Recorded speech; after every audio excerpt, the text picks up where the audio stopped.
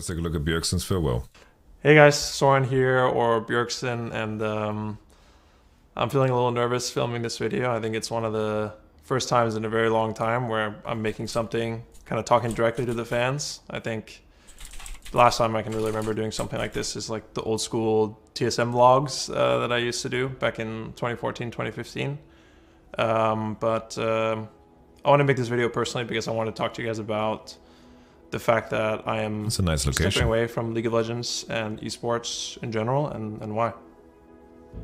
I know this might seem very abrupt, but I want to just make it clear that it's not about our result. It's not about, you know, the team, my teammates, the split, and definitely not about 100 Thieves. 100 Thieves has treated me very well. It's something that's been on my mind for a long time, and just more recently and throughout Spring Split, it just became clearer and clearer to me that this is kind of what I wanted. There is no like one reason for this decision. This year, playing with 100 Thieves is my 11th year of playing competitively, which is a very long time to kind of be doing the same thing or working towards the same goal, being in the same industry. And I've been playing League of Legends for probably like half my life at this point. It just doesn't feel as fulfilling as it did when I was younger, just spending all my time playing. I want to give you guys this anecdote. So basically, back when EU West and EU Nordic East was like created, basically they created two servers. He was on EU Nordic East, and he used to play for this team called XL.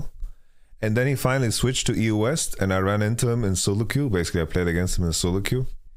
I played Morgana mid, and he played Cassio. And based off of one solo queue game, I wanted to recruit him to my team. I was like, yo, we really need to get Bjergsen into our team.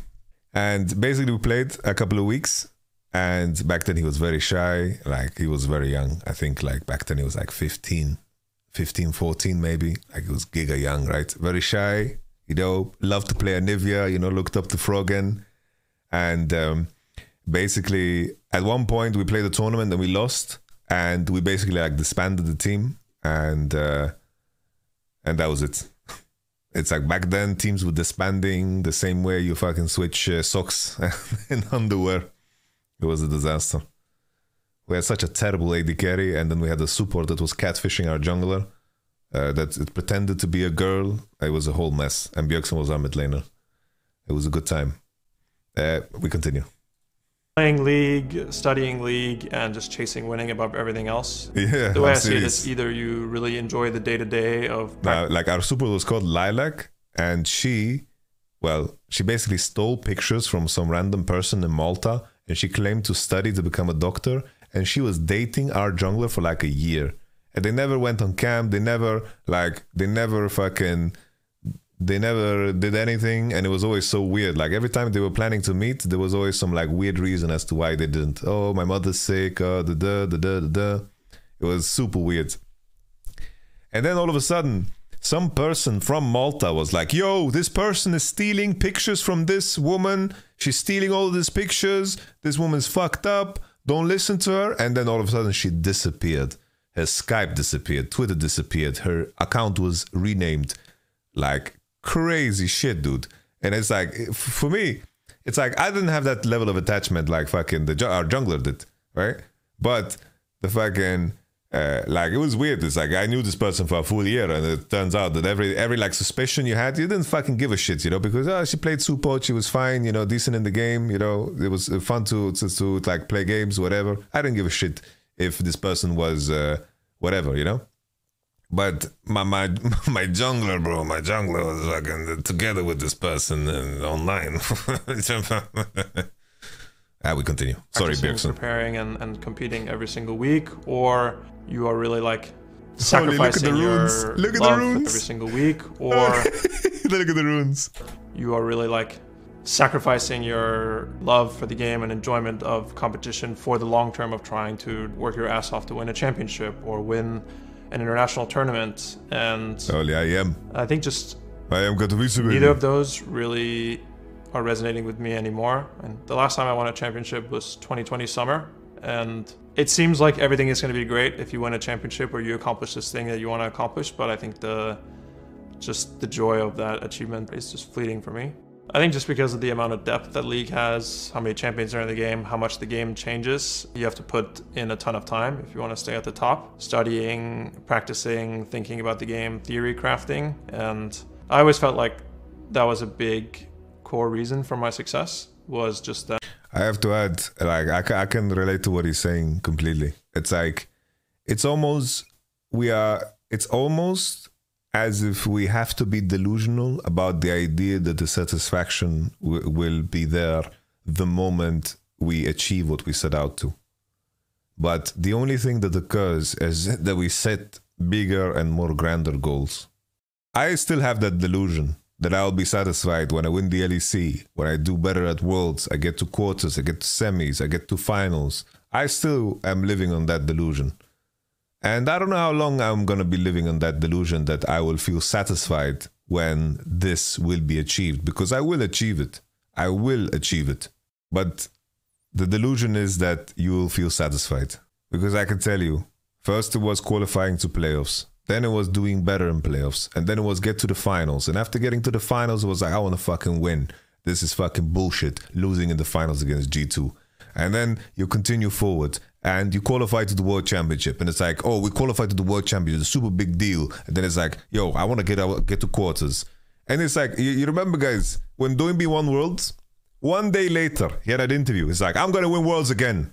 I want to win back-to-back World Championships. And I can assure you, it's like, Faker won Worlds. He's like, let's fucking make it 2. Let's make it 3. I assure you, if Faker had won 4 Worlds instead of 3, he would still be doing what he's doing right now. It wouldn't change his outlook. The beauty of it all is that you look back and you create memories and relationships and bonds that will last a lifetime, right? That is like the benefit of it. But it is driven by this illusion that you'll feel satisfied at some point, but you won't be. That I worked harder than a lot of people and I wanted it more than a lot of those people. And Bjergsen I was willing to sacrifice, hard worker.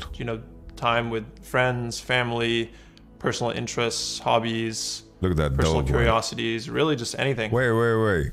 Don't tell me Bjergsen paints. Bjergsen paints?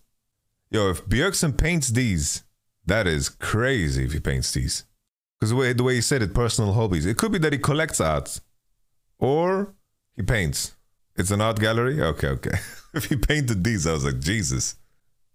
For a long time, I've kind of felt and even told the people around me that if I didn't feel like I could give my absolute all towards winning and towards being the best and felt like I could be one of the best players in the world, then it would be time to stop. And it feels like that time is now.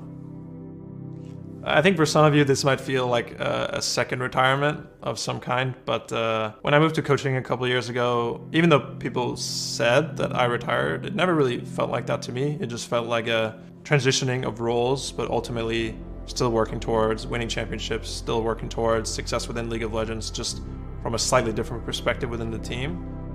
I think working as a player, working as a coach, it's like you choose how many hours you put in because there's always something to do. And I understand why he views it this way, because you can find ways to put in the same amount of effort as a player or even more, There's always things to do. In League, that's the most dangerous and most poisonous thing that really causes burnout. It's like after every season, I am burnt out to a fucking crust at the end of the season. To me, this is really my first and only in my career step away from competing and from League of Legends esports. I really wish all the best to my former teammates and coworkers at 100 Thieves, and I hope they find success in Summer Split. I'll be rooting for them from the sidelines as a fan. A lot of you are probably wondering what is next for me, and to be honest, I don't really know. I've kind of made the decision to not immediately go into coaching or streaming or something adjacent to pro playing, and I want to just kind of take some time away with friends and family, and I just kind of want to see what my life is like when my identity and all my time is not tied up in League of Legends and trying to achieve competitive success. That's cool. I don't know if at some point I'm going to return to League of Legends or the esports industry. Fortnite. But all I know is right now I'm going to take some time away, and that I don't know what the future holds, and just to be okay with stepping into that uncertainty. That's nice. Competing in League of Legends and esports has really changed my life in every way imaginable. I started playing professionally when I was 16 years old, and it really brought me out of a really dark place. Initially, League was just an escape for me, an escape from school and being bullied and all my struggles in life. And I never really felt competent at anything. Even when I was playing professional in my earlier years, I felt like League is the only thing that I'm competent at or even know how to do. And I think with time, League really showed me that if I apply myself to something, if I really study something, if I put my heart and soul into something, I can actually be competent and skillful at something. And with the years, learned that that doesn't just apply to League. I can apply that to so many other things in life and things I want to learn. And I think also just competing for so many years on so many different teams and working so intimately with people, you get kind of a connection and a friendship that I'm kind of yet to find outside of that. It really gives you a tight bond when you're working through all these issues day and night. We used to even all live together in the same gaming house. Yeah, I think it's just really like broadened my horizons and allowed me to meet so many different types of people. And to this day, a lot of my closest friendships are through, League of Legends and the team and the surrounding support staff. If it wasn't for League, I don't even know if I would be alive today because I was very suicidal back then and didn't really see much reason for living. So I pretty much owe everything that I have and the person that I am today to League of Legends and my career in it.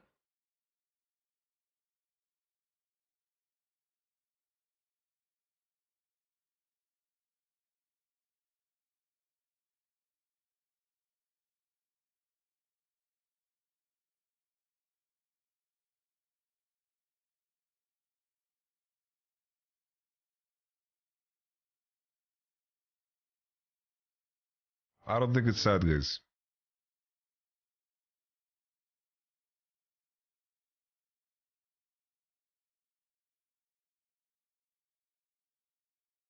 It's hard to begin to thank individual people because there's just too many people that have helped and supported me throughout this long journey. I'm happy for him. I just want to give a general big thank you I'm happy for to, him. first of all, the fans, you guys, my supporters that have made this entire thing possible. If it wasn't for you supporting and watching my games and watching my streams and my rare, at this point, tweets, I wouldn't have been able to do any of this. So, yeah, I'm extremely thankful for you guys um, and just I never thought in the beginning that I would be able to do this for so long. I thought, maybe I'll just play professionally a year and then maybe I'll have to go back to school or 2 years. And now I'm sitting here like 10 plus years later and it's just all very surreal and it's all thanks to you guys.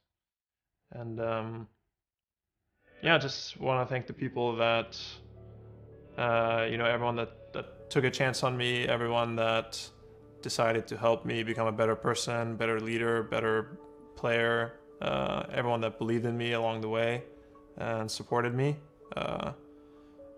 I could never have achieved anything in League of Legends without all these people helping me along the way, making me a smarter and better person. So hopefully you guys know who you are watching the video. So thank you guys.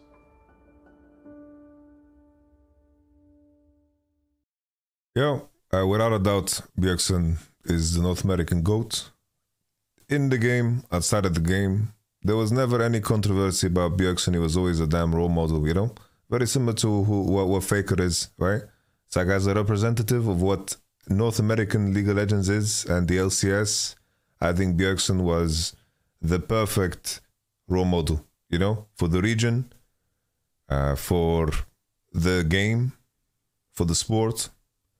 He has left a legacy behind, and I am truly happy for him that he gets to leave everything behind on his terms.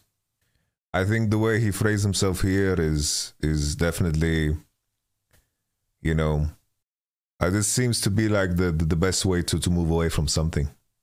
And I think it is true for many people that are competing in esports that our life was saved, you know. So me growing up, I was fucking bullied and shit, you know, and you know, me moving to Germany to play League, it's like going into the League universe. I became the person who I wanted to be, you know, because everyone around you tends to put you in boxes, you know. He'll be missed, for sure. I hope he enjoys his rest because he has truly earned it, and he has done so much for the game, and he has inspired so many. So nothing but respect for Bjergsen. Even coming into this last year, you know, it's like him and Doublelift, they can sit on piles of cash and they can take it easy, but they chose to compete. So then you know that they're competing for the purest reasons, you know? It's no longer about money or anything else. They're competing for the purest reasons. So he did play in the LEC, Jack Frump. But all in all, nothing but respect for Bjergsen, really. The LCS was so fucking lucky to have him. You know, back then, joining TSM was, you know, the dream for everyone, you know? You get the TSM contract and you're set for life. That's how we viewed TSM back then.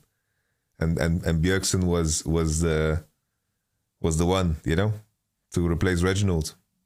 You might not think much about TSM now, but TSM was legendary, you know? They also have left a massive legacy. Okay. Oh man, that video was a lot better than I expected, because I thought it's just, you know, I think he seems very down to earth. I'm very happy for him.